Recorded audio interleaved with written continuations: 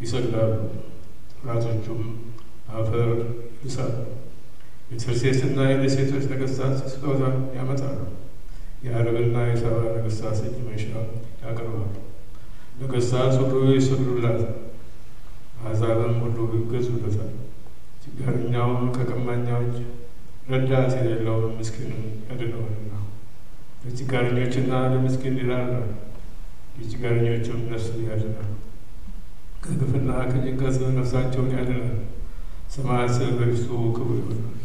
እርሱ ይኖራል፣ ከአረብም ወርቅ ይሰጡታል። ሁልጊዜ ወደ እርሱ ይሰግዳሉ፣ ዘወትር ይባርኩታል። በምድር ውስጡ ታርዳም ለዘላለም ብሩክ ይሆናል። ፀሐይም አስቀድሞ ስሙ ይኖራል። የምድር አሕዛብ ሁሉ በእርሱ ይባረካሉ፣ አሕዛብ ሁሉ ያመሰግኑታል። ብቻውን ተአምራትን የሚያደርግ የእስራኤል አምላክ እግዚአብሔር ይባረክ።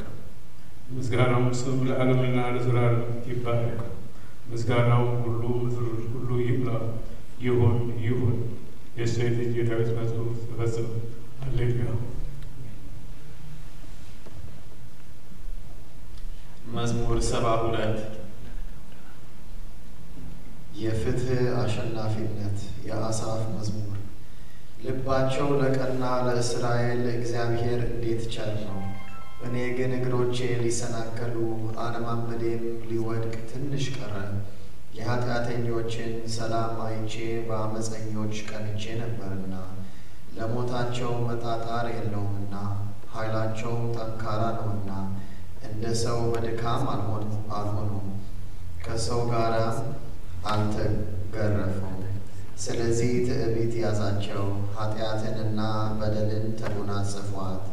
ዓይናቸው ስብ ስለሆነ ወጣ፣ ልባቸውም ከምኞታቸው ይልቅ አገኘ። አስቦ ክፉ ነገርን ተናገሩ፣ ከፍ ከፍ ብሎ በአመፃ ተናገሩ። አፋቸውን በሰማይ አኖሩ፣ አንደበታቸውን በምድር ውስጥ ተመላለሰ። ስለዚህ ሕዝቤ ወደዚህ ይመለሳሉ፣ ፍጹም ጊዜም በላያቸው ይገኛል። እግዚአብሔር እንዴት ያውቃል? በልዑልስ ዘንድ በውኑ እውቀት አለ ይላሉ። እነሆ እነዚህ ኃጢአተኞች ይደሰታሉ፣ ሁልጊዜም ባለጸግነታቸውን ያበዛሉ። እንዲህም አልኩ፣ በውኑ ልቤን በከንቱ አጸደቅኩ፣ እጆቼንም በንጽሕና በከንቱ አጠብኩ። ሁልጊዜም የተገረፍኩ ሆንኩ፣ መሰደቤም በማለዳ ነው።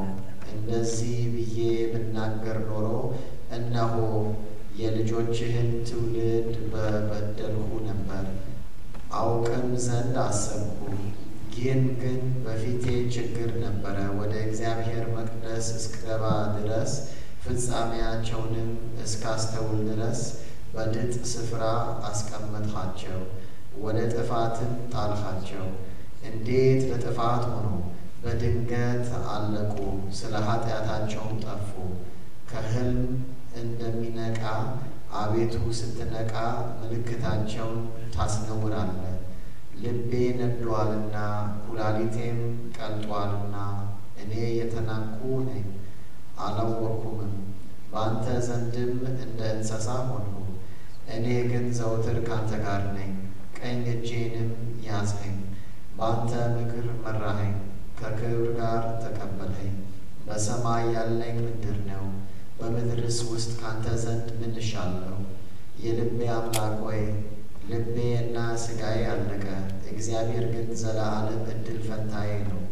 እነሆ ካንተ የሚርቁ ይጠፋሉና፣ ካንተ ርቆ የሚያመነዝሩትንም ሁሉ አጠፋሃቸው።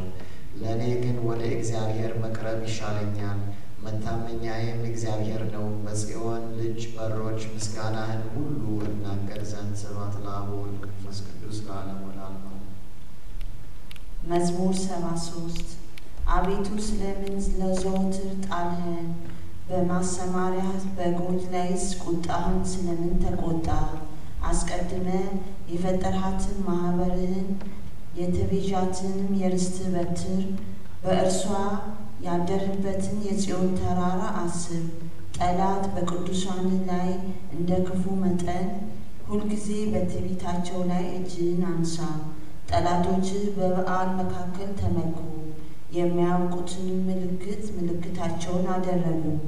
እንደ ላይኛው መግቢያ ውስጥ በዱር እንዳሉ እንጨቶች በመጥረቢያ በሮቿን ሰበሩ። እንዲሁ በመጥረቢያና በመዶሻ ሰበሯት። መቅደስህን በእሳት አቃጠሉ። የስምህንም ማደሪያ በምድር ውስጥ አረከሱ። አንድ ሆነው በልባቸው በየሕዝባቸው ኑ እግዚአብሔርን በዓሎች ከምድር እንሻር አሉ። ምልክታችንንም አናይም፣ ከእንግዲህ ወዲህም ነቢይ የለም። እስከ መቼን እንዲኖር የሚያውቅ በእኛ ዘንድ የለም። አቤቱ ጠላት እስከ መቼ ይሳደባል? ስምህ ጠላት ሁልጊዜ ያቃልላልን? ቀኝህን በብብት መካከል እጅህንም ፈጽመህ ለምን ትመልሳለህ? እግዚአብሔር ግን ከዓለም አስቀድሞ ንጉሥ ነው፣ በምድርም መካከል መድኃኒትን አደረገ። አንተ ባሕርን በኃይል አጸናሃት። አንተ የእባቦችን ራስ በውሃ ውስጥ ሰበርህ። አንተም የዘንዶችን ራስ ቀጠቀጥክ። ለኢትዮጵያ ሰዎችም ምግባቸውን ሰጠሃቸው። አንተ ምንጮቹንና ፈሳሾችን ሰነጠቅ። አንተ ሁልጊዜ የሚፈሱትን ወንዞች አደረግ። ቀኑ ያንተ ነው፣ ሌሊቱም ያንተ ነው። አንተ ፀሐይና ጨረቃን አዘጋጀ። አንተ የምድርን ዳርቻ ሁሉ ሰራ። በጋንም ክረምትንም አንተ አደረግ። ይህንን ፍጥረትን አስብ። ጠላት እግዚአብሔር ተናገደ፣ ሰነፍ ሕዝቡንም ስሙንም አስቆጣ። የምትገዛልህን ነፍስ ለአራዊት አትስጣት፣ የችግረኞችህን ነፍስ ለዘውትር አትርሳ። ወደ ኪዳንህ ተመልከት። የምድር የጨለማ ስፍራዎች በኃጢአት ቤቶች ተሞልተዋልና። ችግረኛ አፍሮ አይመለስ። ችግረኛና ምስኪን ስምህን ያመሰግናሉ። አቤቱ ተነስ፣ በቀልህንም ተበቀል።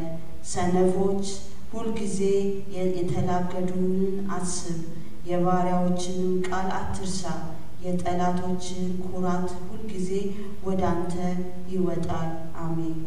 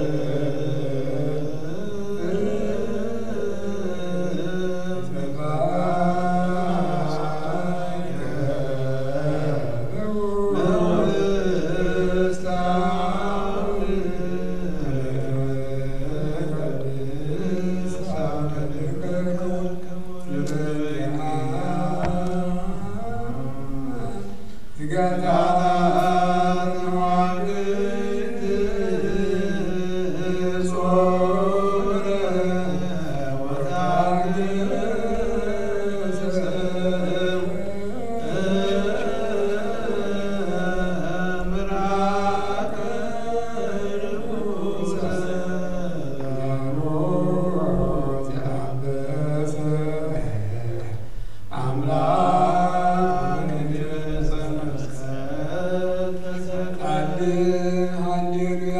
አቤቱ ይቅርታን አሳየን፣ ረዳታችን ሁን እንጂ አትተወን። ማረን፣ ታደግን። አቤቱ አቤቱ ይቅር በለን። ሃሌሉያ ሃሌሉያ።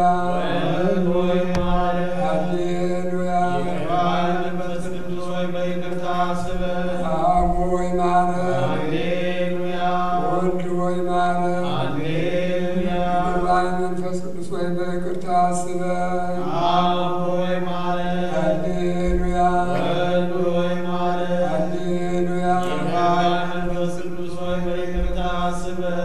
ለአንተ ፍጹም ምስጋና እናቀርባለን፣ ለአንተ ውዳሴ እናሳርጋለን።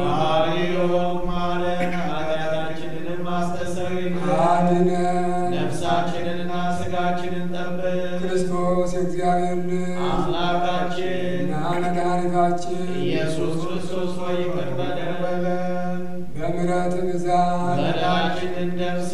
ይቅርታንም በእኛ ላይ ላክ። ከአንተ ዘንድ ይቅርታ ከአንተ ዘንድ ነው። ይቅር ነው ይቅርታ ከአንተ ዘንድ ነው። ሃሌሉያ። ይቅር ባይ አብ ሆይ ማረን፣ ይቅር በለን። አቤቱን ከቤቱ ቸርነትህ ስጠን። የቀድሞ ኃጢአታችንን አስበህ አታጥፋን።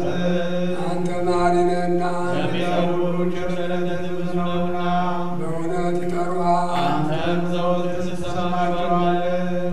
ሁሉን ለማድረግ ለማዳን የምትችል ነህ። ሁሉን ቻይ ነህ።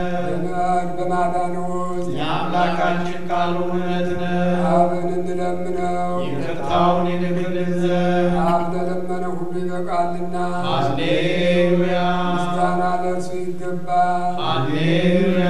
ውዳሴ ለእርሱ ይገባል። ሃሌሉያ ለክርስቶስ ለሁሉ ጌታ። ሃሌሉያ ሃሌሉያ። ዛሬ ተስፋዬ ማን ነው? አይደለም እግዚአብሔር። አቤቱ ነፍሴን አደራ አስጠብቃለሁ። በምሕረት አምላክ ዘንድ ነፍሴን አደራ አስጠብቃለሁ። በምስጋና ንጉሥ ዘንድ ነፍሴን አደራ አስጠብቃለሁ። በጌታና በአምላኬ ዘንድ ነፍሴን አደራ አስጠብቃለሁ። ከክፉ ተግባር ሁሉ ሕይወቴን አድና። በምሕረት አምላክ ዘንድ ነፍሴን አደራ አስጠብቃለሁ። በምስጋና ንጉሥ ዘንድ ነፍሴን አደራ አስጠብቃለሁ። በጌታዬና በአምላኬ ዘንድ ነፍሴን አደራ አስጠብቃለሁ። ከክፉ ተግባር ሁሉ ሕይወቴን አድና። በምሕረት አምላክ ዘንድ ነፍሴን አደራ አስጠብቃለሁ። በምስጋና ንጉሥ ዘንድ ነፍሴን አደራ አስጠብቃለሁ። በጌታና በአምላኬ ዘንድ ነፍሴን አደራ አስጠብቃለሁ። ከክፉ ተግባር ሁሉ ሕይወቴን አድና። ኑ እንለምነው እንማልደው። የአምላካችን ቃሉ እውነት ነውና፣ ሁሉን የሚችል የሚሳነውም የሌለ የድሆች አምላክ የምንዷን ረዳት፣ እኛም ከአንተ ዘንድ ተማጽነናል። ሁሉን የሚችል የሚሳነውም የሌለ የድሆች አምላክ ያዘኑትን የሚያረጋጋ እኛም ከአንተ ዘንድ ተማጽነናል። ሁሉን የሚችል የሚሳነውም የሌለ የድሆች አምላክ ተስፋ ላጡ ተስፋቸው የምትሆን እኛም ከአንተ ዘንድ ተማጽነናል። ከንጋት እስከ ማታ እንደጠበቅከን አቤቱ እንዲሁ ከማታ እስከ ንጋት ጠብቀን። ከንጋት እስከ ማታ እንደጠበቅከን አቤቱ እንዲሁ ከማታ እስከ ንጋት ጠብቀን። ከንጋት እስከ ማታ እንደጠበቅከን አቤቱ እንዲሁ ከማታ እስከ ንጋት ጠብቀን። አቤቱ ምድርን ይቅር በል። ሃሌሉያ። ጸሎታችንና ልመናችንን ስማ፣ ኃጢአታችን ሁሉ ይቅር በል። ጸሎታችንና ልመናችን ተቀበል። የዕዝራን ጸሎትና ልመና እንደሰማህ የእኛንም ምህላ ተቀበል። ሰላምን ስጠን፣ ከመካከላችን አትራቅ። አቤቱ ቁጣህን ከእኛ መልስ። ሃሌሉያ። መልካም አድርግ ሆይ ወደ እኔ ነይ። የአንደበቷ መዓዛ ንጉሥ የሆነ በጽናት በሰላም የተናገራት አቤቱ ቸርነትን አሳየን። ሃሌሉያ። የሰላማችን መልአክ ሊቀ መላእክት ሚካኤል ሆይ ስለ እኛም ማልድልን፣ ጸልይልን። በታላቁ ንጉሥ መንበር ፊት ጸሎታችን አሳርግልን። ገብርኤል ማርያምን አበሰራት፣ ይህም አላት ልጅን ትወልጃለሽ፣ ከያዕቆብ ቤት ላይ ለዘላለም ይነግሣል፣ ለሰላሙ ፍጻሜ የለውም። ወንድሞች እህቶች ሆይ የአብ ሰላም የወልድ ሰላም የመንፈስ ቅዱስ ሰላም በመካከላችን ይሁን። ወንድሞች እህቶች ሆይ የአብ ሰላም የወልድ ሰላም የመንፈስ ቅዱስ ሰላም በመካከላችሁ ይሁን። ወንድሞች እህቶች ሆይ የአብ ሰላም የወልድ ሰላም የመንፈስ ቅዱስ ሰላም ሰላም በመካከላችሁ ይሁን።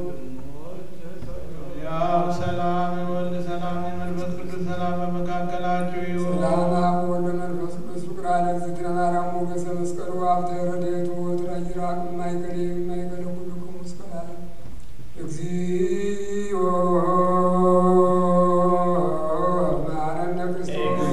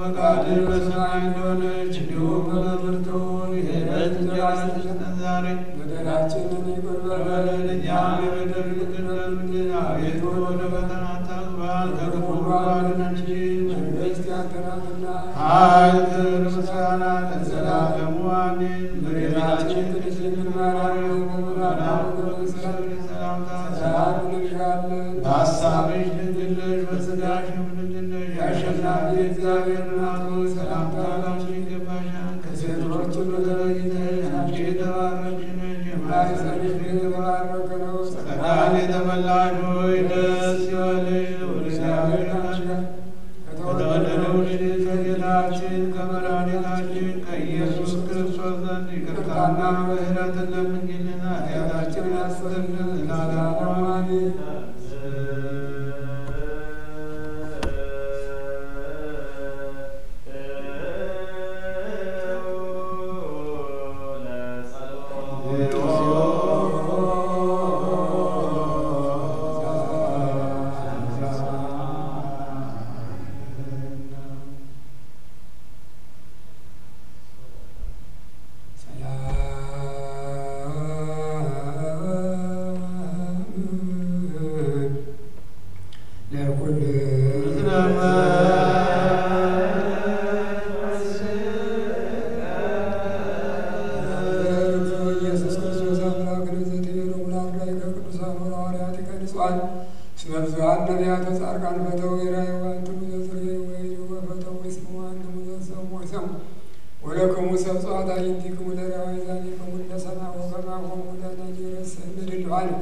ንስማ ወንግበር ቃለ ወንጌል ከቅዱስ ወተሙ ለቅዱሳን ስለ ወንጌል ቅዱስ ጸልዩ።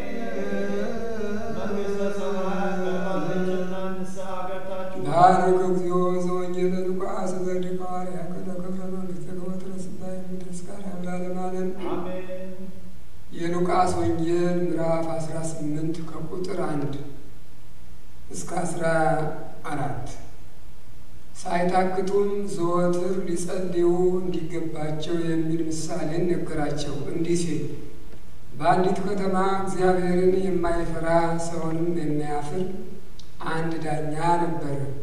በዚያችም ከተማ አንዲት መበለት ነበረች።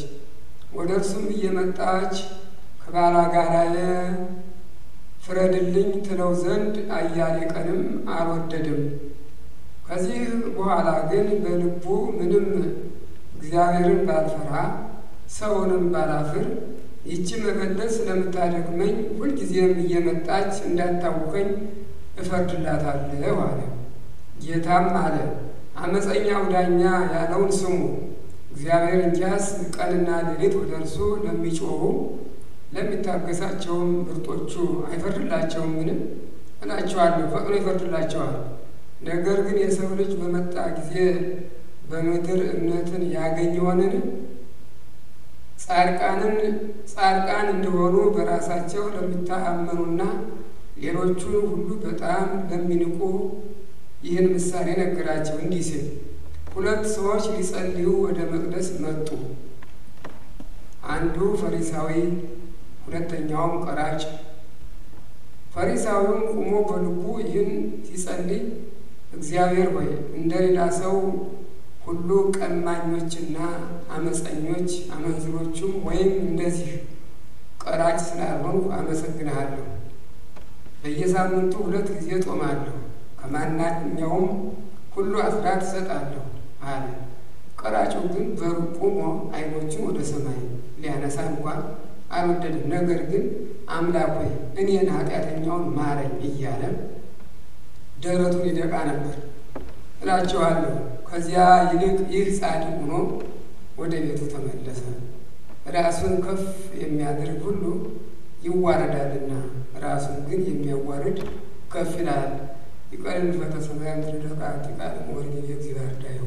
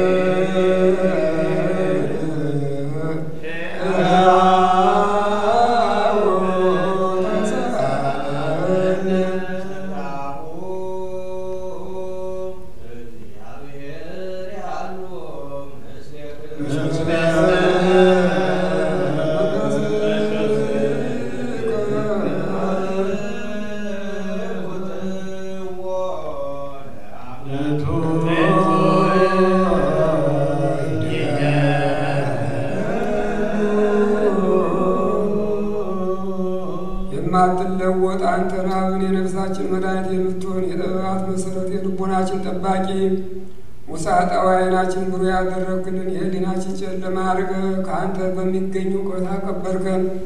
ለጥፋት የተሰጠ የቀደመ ሰው አዳምን በልጅ መስቀል አዳንክ። በማይለወጥ አደስከው። ስህተቶች በትእዛዝ ጠፉ። በልጅ ሞት አዳንክ። የጠፋውን ፈለግ። ስለዚህ እኛ አገልጋዮች እናመሰግንሃለን።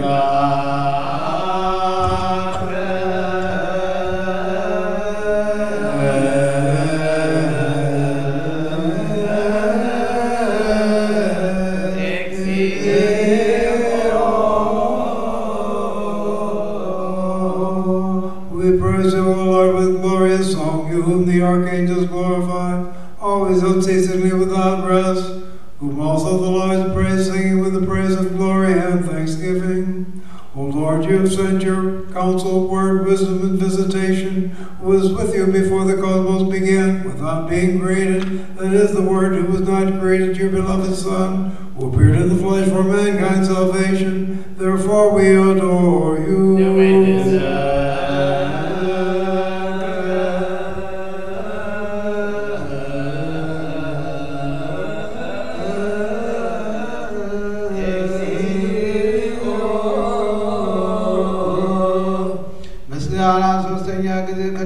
እናቀርብልሃለን። ሕይወትን የምትሰጥ አቤቱ የትሑታንን ሰውነት የሚጎበኝ የተቸገረውን ሰውነት ቸል የማይል ከሀገራቸው የተሰደዱትን የሚቀበላቸው የሚረዳቸው በመከራ ያሉትን የሚያድን ለተራቡ የሚያስብላቸው ለተበደሉ የሚበቀልላቸው የምእመናን ወዳጅ ለጻድቃን የሚመሰክርላቸው የንጹሐን ማደሪያቸው በእውነት የሚለምኑትን የሚሰማ ባልቴቷን የሚሰውር አባት እናት የሞቱበትን የሚያድን የሃይማኖት ክብር ምስጋና ማረፊያ ላደረጋት ለቤተ ክርስቲያን ቅን መሪ የሚሰጥ ሀብት ጸጋ ኃይልንም የመንፈስ ቅዱስ ጉባኤ የምትሆን አንተን ስናመሰግን ዘወትርም ሳናርፍ የመንግስትን ነገር በልቡናችን እናውቃለን። አንተ ስለገለጽክልን ልጅ ወዳጅ ጌታችን ኢየሱስ ስለገለጸልን ምስጋና ጽን ያለው ለዘላለሙ ስብሐት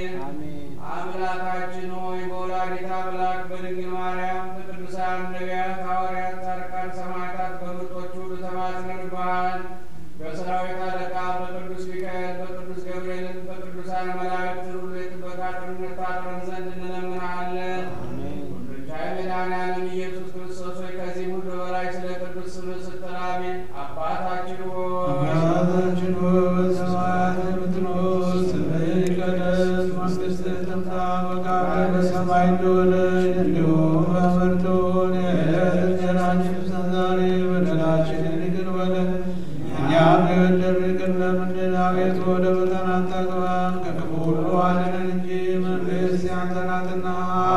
ክብር ምስጋና ለዘላለሙ አሜን።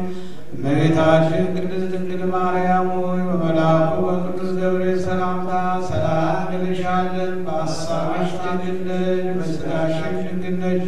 የአሸናፊ እግዚአብሔር እናት ሆይ ሰላምታ ላንቺ ይገባሻል። ከሴቶች ሁሉ ተለይተሽ አንቺ የተባረክሽ ነሽ፣ የማኅፀንሽ ፍሬ የተባረከ ነው። ጸጋን የተመላሽ ሆይ ደስ ይበልሽ፣ እግዚአብሔር ከአንቺ ጋር ነውና ከተወደደው ልጅሽ ከጌታችን ከመድኃኒታችን ከኢየሱስ ክርስቶስ ዘንድ ይቅርታና ምሕረትን ለምኝልን ኃጢአታችን ያስተሰርይልን ዘንድ ለዘላለሙ አሜን። ወሉ ፍትዋነ ወንጽዋነ የረሴን የረሲክሙ ድለዋን ለመንግሥተ ሰማያት እግዚኦ መሐረነ ክርስቶስ 12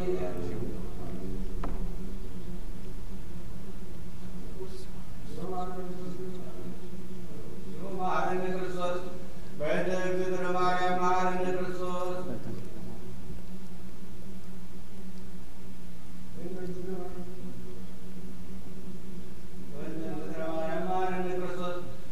አምላካችን መድኃኒታችንና ሕይወታችን ጸጋ ሞገሳችን ኢየሱስ ክርስቶስ ሆይ እያወቅን በድፍረት ሳናውቅ በስህተት የሠራነውን በደልና ኃጢአት ሁሉ ስለ እኛ አንድ ጊዜ ለሁል ጊዜ በቀራንዮ አደባባይ በፈሰሰው እስካሁን ስለ በደላችን ይቅርታ ስለ ኃጢአታችን ስርየት በሚጮኸው ሕያው በሆነው በተቀደሰው ደምህ በተቆረሰው ሥጋ በቅዱስ ስምህ ይቅር በለን። የማይሠራ ኃጢአት እግዚአብሔር ይፍታ።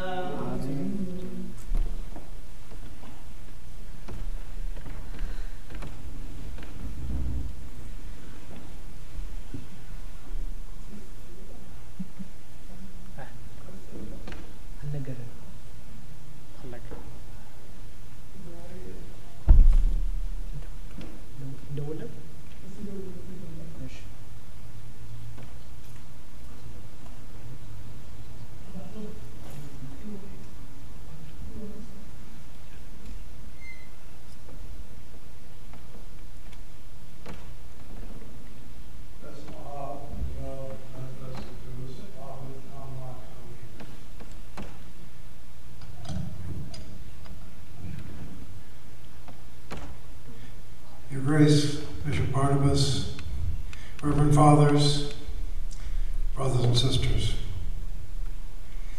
This evening, as we are in the 5th week of the Great Fast, we consider the end, which is what Deborah's Rite represents, the gospel lesson that is set at the mountain overlooking the temple in Jerusalem. And Jesus telling his disciples that all of this will be thrown down, destroyed. And of course they were shocked. But the Lord had to prepare them, as he was trying also to prepare all generations, including our own, for the fact that everything cannot be the way all of us would like to have it every moment of our lives. Because life is a journey, and we are all pilgrims, as were our forefathers, on the earth. We're just passing through. And furthermore, the truths that Jesus was talking about, trying to teach his disciples, was the fact that not only are we just passing through, but what we're passing through is very temporary, very tentative. From the beginning, God did not plan that what he created would stay the way it was forever. But he created nonetheless to show forth his love and to demonstrate that the truth is owned by God. We live in an age when there are so many people who think that truth is relative. My truth is different than your truth. Well, that might be on a personal level, but this is not on the level of reality, because ultimately there is an absolute truth, and God owns it, because He is true. And He created in order that His greatness might be appreciated. And so whoever comes to appreciate God's version of reality will be rewarded. And so that's what this idea of the end represents. That we're working toward a goal, and that goal is basically that God be glorified. And if we are of a mind to glorify God in our life, we're on the right track, regardless of whatever else happens. Because God made us to serve Him. We are servants. And the only way that we can find fulfillment in this life is by serving God faithfully, steadfastly, and without deviating. But as we deviate, our Lord has appointed a way for us to be reunited with God and to get back on the right track. It's very easy for us as humans to get distracted. That's why the story of Adam and Eve is so important. It goes back to the beginning. In the very beginning, God made us with choice. We do have a choice whether or not to serve God. But the only thing that can bring us happiness and fulfillment is to recognize that we were not created in order to break God's laws and to have it our way, but on the other hand, to recognize that God's will ultimately prevail. And He wills that we turn from our selfishness and recognize that He made us to be social beings and to love Him with our whole mind, our whole heart, and all of our strength. And the way we prove that is by doing unto others as we would have them do to us. And this is how we can discover the truth. If we live by these two simple principles, recognizing that we're here to serve God and to know and love Him as best we can, and as a result, to recognize it's our responsibility to use everything in our power to do for others as we would have them do for us. And that's how we can find fulfillment as human beings. This is how we pass our time on this earth. This is how we make progress on the journey. This is how we prepare for the end, recognizing that everything is passing, is transitory, it won't last. Both the good and the bad, both the rewards that we treasure and the plagues that we dread will pass. But the word of the Lord lasts forever. And glory be to Him, Father, Son, and Holy Spirit, one God, forever and ever. Amen. Amen.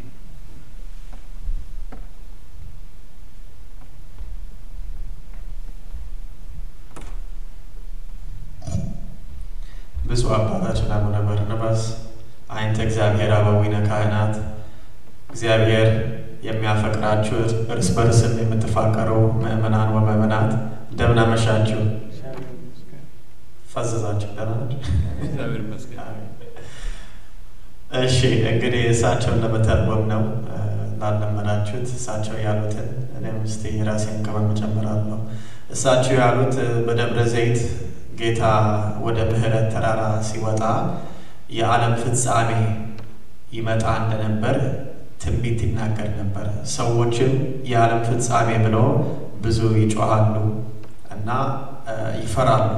በፍርሃት ነው የሚጓዙት እና በፍርሃት የሚጓዙበት ምክንያት እያንዳንዱ ሰው ሬላቲቪዝም በሚባሉት የአባ ቶማስ ታላቅ ጠላት የሆነ በዚህ ዓለም ሰው እያንዳንዱ ሰው የራሱ እውነት አለው ወይም የራሱ ጽድቅ አለው ብሎ የሚቆጠርበት የሚጠራበት ዘመን ነው ሬላቲቪዝም የሚባል ፍልስፍና እና ሰው የዓለም ፍጻሜ ሲመጣ የራሱ ፍልስፍና የራሱ እውነት የራሱ ጽድቅ ማምጣትና መመስረት ሳይሆን ከእግዚአብሔር የመጣውን ጽድቅ ማለት ከእግዚአብሔር የመጣውን እውነት እግዚአብሔር የሚፈልገው ለኛ አይነት አነዋዋር እንድንኖር ይጋብዙናል አባ ቶማስ ማለት ነውና እግዚአብሔርን አመለካከቱን አስተያየቱን ስናደንቀው ሁለት ነገሮችን በተቀመጡልን ጌታ ያስቀመጡልን ሁለት ትእዛዝ 600 በላይ ያሉትን በኦሪት ዘዳግም ያሉትን ትእዛዛት በሁለት ተጠቅልሏል በፍቅረ ቢስና በፍቅረ እግዚአብሔር ሰውን በመውደድ ለምን ሰው የሚታይ የሚዳሰስ የሚጨበጥ ነው እና የሚታይ የሚዳሰስ የሚጨበጥ ሰውን ስናፈቅር ስንወድ ረቂቅ የሆነው የማይዳሰሰው የማይነካውን አምላካችንና መድኃኒታችን እናከብረዋለን ስሙን ታላቅ እናድርገዋለን ከፍ ከፍ እናድርገዋለን ማለት ነው ስለዚህ እርስ በርስ እንድንፋቀር እግዚአብሔርንም እንድንወደው አባ ቶማስ ጋበዙን እሳቸው የሳምንት ሙሉ 5 ጊዜ የደብረ ዘይትን ታሪክ በአማርኛም በእንግሊዝኛ ስለተነበበ ነው ዛሬ በተነበበው ወንጌል ደግሞ 2 ምሳሌዎች አሉ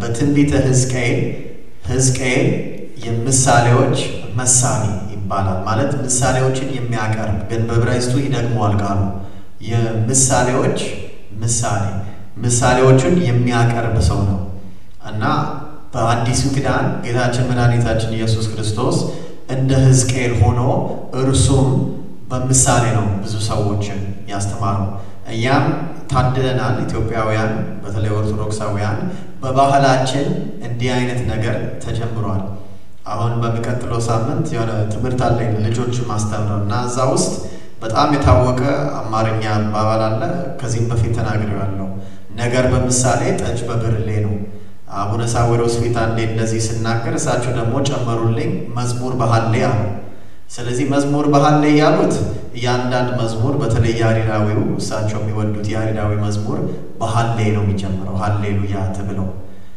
ነገር በምሳሌ ጠጅ በብርሌ ጠጅ በማንኛውም ብርጭቆ ሊመጣ ይችላል ግን የሚያምርበት ሰው የሚወደው የበለጠ ደስ የሚለው በብርሌ ሲመጣ ነው እንዲሁም ነገር ዝም ብለን መተንተን እንችላለን ግን ለብቻው ከምንተነትነው ከታሪክ ጋር ከተረት ጋር አብረን ካደረግነው መድኃኒት ከስኳር ጋር ወይም ከጣፋጭ ነገር ጋር መጣ ማለት ነው እና እኛ በደንብ እንዲገባ ውስጣችን ውስጥ እንዲገባ ሕዝቅኤልም ታላቅ ነቢዩ ሕዝቅኤል ጌታችን መድኃኒታችን ኢየሱስ ክርስቶስም ምሳሌዎችን ያቀርቡ ነበር አሁን ዛሬ በተነበበው ወንጌል 2 ታላቅ ምሳሌዎች አሉልን ሁለቱም ስለ ጸሎት ነው የአንዱ ስለ ጸሎት ትጋት ነው ሁለተኛው ደግሞ በግብዝነት እንዳንኖር እና ጸሎታችን ያለ ግብዝነት እንዲቀርብ ነው የመጀመሪያው ምሳሌ ማንኛውም ተራ የሆነ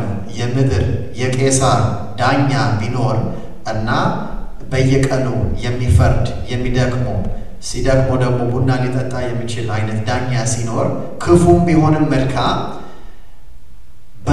በጣም አንድ ሴት ብትነዘንዘው ብትጠይቀው ደጋግማ ብትለምነው ክፉም ቢሆን መልካምም ቢሆን ያዳኛ እሺ ይልላታል እና ስለሷ ብለው ይፈርዳል ይሄ ደግሞ ክፉ ዳኛ ከሆነ ከላይ ደግሞ ከአርያም ያለው አምላካችንና መድኃኒታችን ኢየሱስ ክርስቶስ መልካሙ እረኛችን ደግሞ በሌላ ባህሪው በሌላ ስራው ዳኛ ከሆነ መልካም ዳኛ ከሆነ ምን ያህል እኛ ብንተጋ በጸሎት ይሰማናል ብለን ስናምን ተግተን ብንጸልይለት እርሱ ይሰማናል በያዕቆብ መጽሐፍ ኤልያስ አጥብቆ ጸለየ ይላል ዝናብ እስከሚከፍት እና እስከሚያስዘጋ በሰማይ አጥብቆ ጸለየ አለ።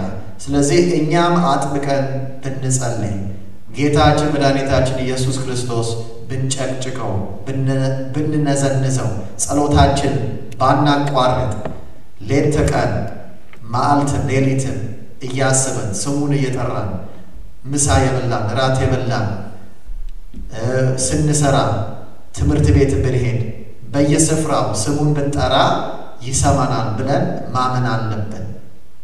ሁለተኛው ተረት የተቀረበው ስለ ቀራጭ ስለ ፐብሊካን እና ፌሪሲ ይባላል በእንግሊዝኛ ስለ ቀራጩ እና ስለ ፈሪሳዊው። ሁለቱም ሃይማኖተኞች ናቸው። አንዱ ግን ትክክል ያልሆነ ሃይማኖት ይዟል፣ አንዱ ደግሞ ትክክል የሆነ ይዟል። አንዱ ውጪ ነገር ላይ ተኩሯል፣ አንዱ ደግሞ ውስጣዊ ነገር ላይ ተኩሯል። ፈሪሳዊው ሁለቴ በቀን የሚጾም በርበሬውን እንደ አስራት እስከሚሰጥ ድረስ የሚጾም ምጽዋቱን የሚያቀርብ ሃይማኖተኛ ነኝ የሚል ሰው ፍጹም ግብዝ ነበር። ራሱ እንደጸደቀ ቆጥሯል፣ ምንም ትሕትና የለው። ያኛው ደግሞ ሁሉም ሰው የተረገመ ነው ያለው ከራሱ ሕዝብ የሚነጥቅ የሚቀማ የሚዘርፍ የሚባለው ቀራጩ የግብር ለቃሚ የሚባለው ሁሉም ሰው የናቀው ጎንብሰው እግዚኦ መሐረነ ክርስቶስ አለ። ጌታ ሆይ ወልደ ዳዊት ሆይ የእግዚአብሔር ልጅ ሆይ የድንግል ማርያም ልጅ ሆይ ማረኝ፣ እኔ ምንም የለኝምና ማረኝ። እነዚህ የተለያዩ ሃይማኖተኞች ናቸውና የቀራጩን የፈሪሳዊውን ሳይሆን የቀራጩን ፈለግ የሱ አካሄድ እና ጸሎት ብናቀርብ እኛም እግዚኦ መሐረነ ክርስቶስ እያለን ጴንጤ እየረገመን ካቶሊክ እየረገመን እስላምን እየረገመን አይሁድን እየረገመን ሳይሆን ስለ ራሳችን አካሄድ ራሳችን ምን በደል ብንሰራ ለኃጢአታችን በእንደ ቸርነት እንደዘመረ ነው በፊት ለክፉ ኃጢአት ሎሌ እንዳንሆን እርዳታው ከላይ ጸጋውን እንዲያለብሰን እና በየቀኑ ራሳችን ጥንት አዳም የድሮ አዳምን እየሰቀለን ወደ እርሱ መሆን ወደ አዲሱ አዳም ወደ ኢየሱስ ክርስቶስ እንድንገሰግስ እንዲረዳን ቁርጥ ለመናችን ይሁን። ወስብሐት ለእግዚአብሔር።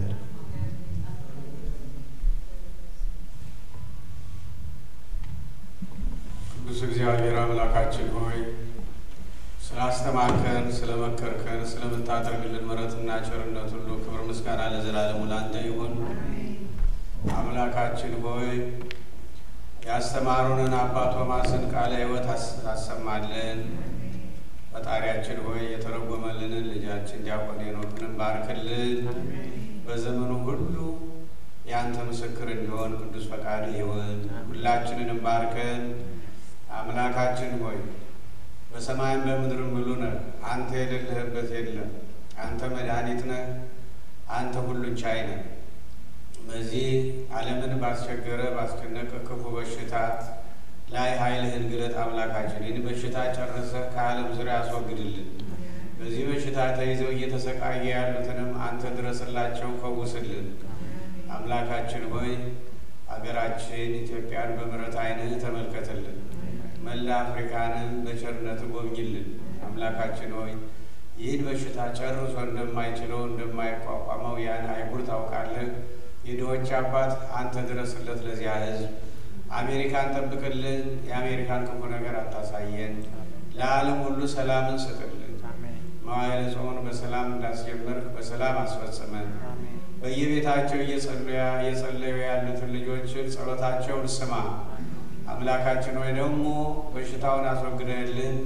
መልካሙ ቀን ተመልሶልን ሁላችንም በአንድ ላይ ሆነን በዚህ ቤት በመስዋዕቱ በቅዳሴው እንድናመልክ ቅዱስ ፈቃድ ይሁን። ስለ ቅዱስ ስምህ ስትል አሜን። አባታችን ሆይ በሰማያት የምትኖር ስምህ ይቀደስ፣ መንግሥትህ ትምጣ፣ ፈቃድህ በሰማይ እንደሆነች እንዲሁም በምድር ትሁን። የዕለት እንጀራችንን ስጠን ዛሬ፣ በደላችንንም ይቅር በለን እኛም የበደሉንን ይቅር እንደምንል። አቤቱ ወደ ፈተናም አታግባን ከክፉ ሁሉ አድነን እንጂ መንግሥት ያንተ ናትና ኃይል፣ ምስጋና ለዘላለሙ። እመቤታችን ቅድስት ድንግል ማርያም ሆይ በመልአኩ በቅዱስ ገብርኤል ሰላምታ ሰላም እንልሻለን። በሐሳብሽ ድንግል ነሽ፣ በሥጋሽም ድንግል ነሽ። የአሸናፊ እግዚአብሔር እናት ሆይ ሰላምታ ላንቺ ይገባሻል። ከሴቶች ሁሉ ተለይተሽ አንቺ የተባረክሽ ነሽ፣ የማኅፀንሽ ፍሬ የተባረከ ነው። ጸጋን የተመላሽ ሆይ ደስ ይበልሽ፣ እግዚአብሔር ከአንቺ ጋር ነውና ከተወደደው ልጅሽ ከጌታችን ከመድኃኒታችን ከኢየሱስ ክርስቶስ ዘንድ ይቅርታን ለምኝልን ኃጢአታችን ያስተሰርልኝ ዘንድ ለዘላለሙ። እግዚእ ኢየሱስ ክርስቶስ ስረይ ኃጢአቴ ወኃጢአተ ኩሉ ሕዝብ ከማይሠራ ኃጢአት እግዚአብሔር ይፍታ።